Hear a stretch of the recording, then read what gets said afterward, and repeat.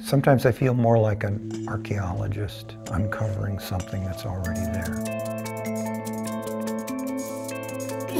It's pretty down and dirty work.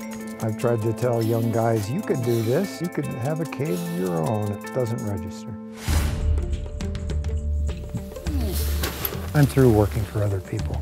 I am not the paintbrush, and my client is not the painter. People who are commissioning a work of art should be able to give some direction. I couldn't quite get Ra into the mindset that we were working together.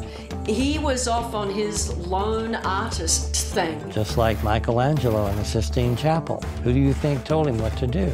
He was directed by the cardinals. I'm totally obsessed. I'm thinking about it all day long. When he has a shovel in his hand, he's like a coke addict with piles of coke. He just wants to keep going and going. Contrary to popular opinion, I know when something's finished.